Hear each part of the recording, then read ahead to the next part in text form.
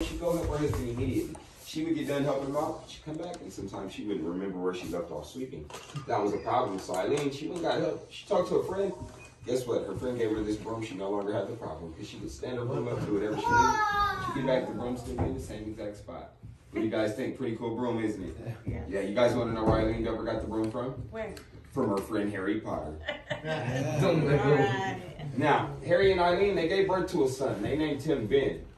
Bend over. I'll tell you what.